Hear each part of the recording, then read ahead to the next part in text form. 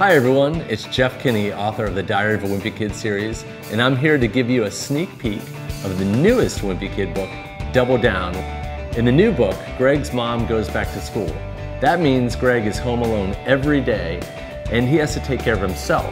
But Greg doesn't know what to do with all his freedom, and before long, he gets into a lot of trouble.